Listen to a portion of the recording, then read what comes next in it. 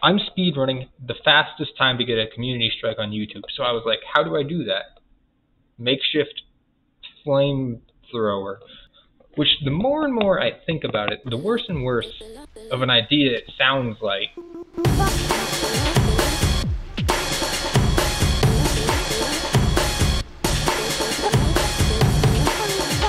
Take hairspray, disgusting. Take the hairspray, spray it, even worse, ignite it, boom, now we have a fire. Put an Arduino on there, wire it straight up, and then all of a sudden, one Yu-Gi-Oh! Style fusion dance later, we have our final wondrous product. Is flamethrower, maybe.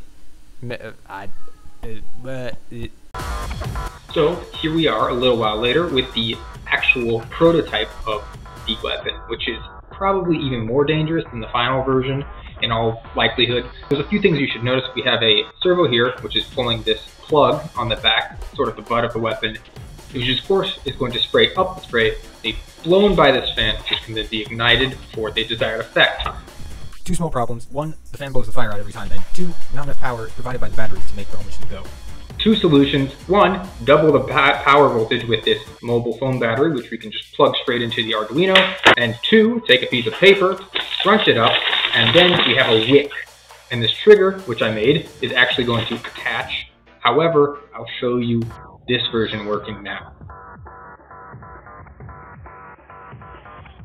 We can put this here. I'll just hold it with my hand. This is now it actually is going to be, of course, but prototypes, right? I guess you can't really see it on camera. Let it run for a second, and now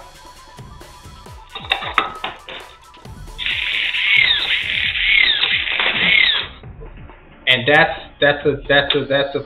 a really scary. Don't do this inside.